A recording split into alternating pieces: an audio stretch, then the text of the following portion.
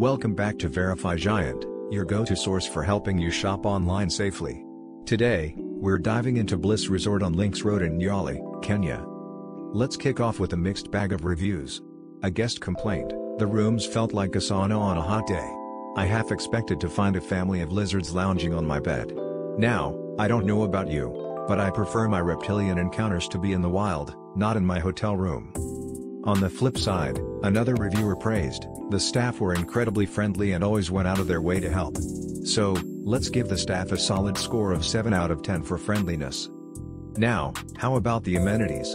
The pool area looks inviting, but it seems a bit crowded during peak hours, like watching a bunch of fish trying to share a tiny bowl. How about a 6 out of 10 here?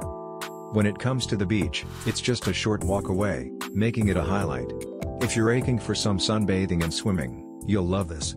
That's an 8 out of 10. Now, let's talk food. Bliss Resort offers an all-inclusive package, but the menu can be hit or miss. One guest said, "I thought I ordered fish, but I think they served me an old shoe." Let's rate the food a 5 out of 10 for the unpredictability. For recreational facilities, they have a gym and several activities, but they could use more variety. I mean, how many rounds of bingo can one person take? It's a 6 out of 10 for activities. Finally, value for money. The price is reasonable, but with some of the lacking amenities, it feels more like a budget stay. We'll give it a score of 6 out of 10 for value. Adding everything up, we have staff friendliness, 7 out of 10. Amenities, 6 out of 10. Beach access, 8 out of 10.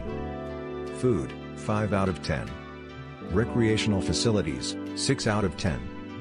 Value for money, 6 out of 10. That's a total score of 38 out of 60. And since it's below 50, I have to say, Bliss Resort is not worth it. If you're looking for a vacation, you might want to keep looking.